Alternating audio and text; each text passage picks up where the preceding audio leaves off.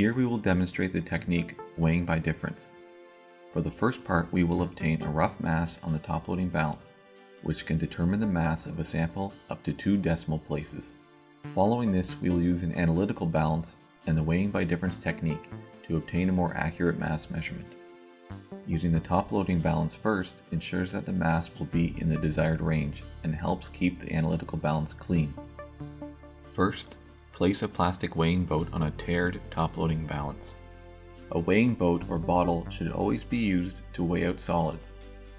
Never use heavy glassware such as Erlenmeyer flasks or beakers on both top-loading or analytical balances, as these are too heavy to be weighed.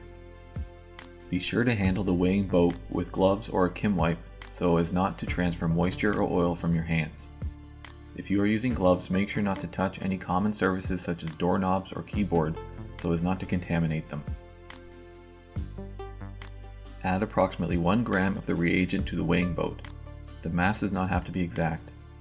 If your mass is different by 5%, which in this case is 0.05 grams, then that is acceptable. If you add too much, dispose of the excess solid in the solid waste beakers located next to the balances.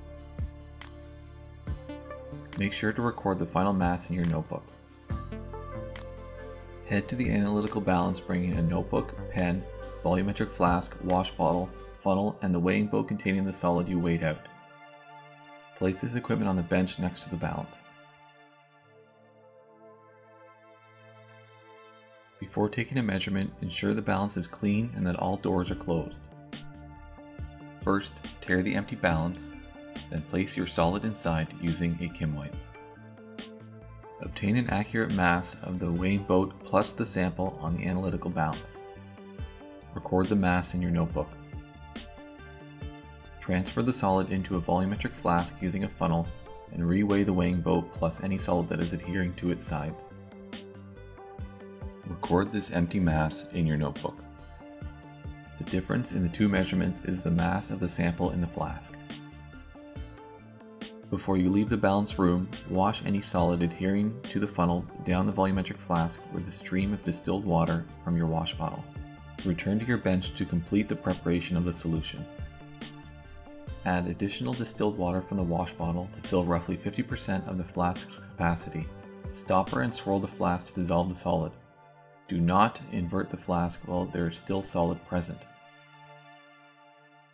Once the solid is completely dissolved, fill the volumetric flask until the solution is 1 to 2 centimeters below the mark. Use a Pasteur pipette to carefully add distilled water until the bottom of the meniscus rests on the etch calibration mark when read at eye level.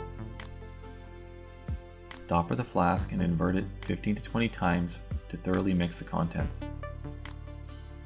To calculate the concentration of the solution you just made, divide the mass of the solid transferred to the volumetric flask by the volume of the solution, which in this case is 250 milliliters.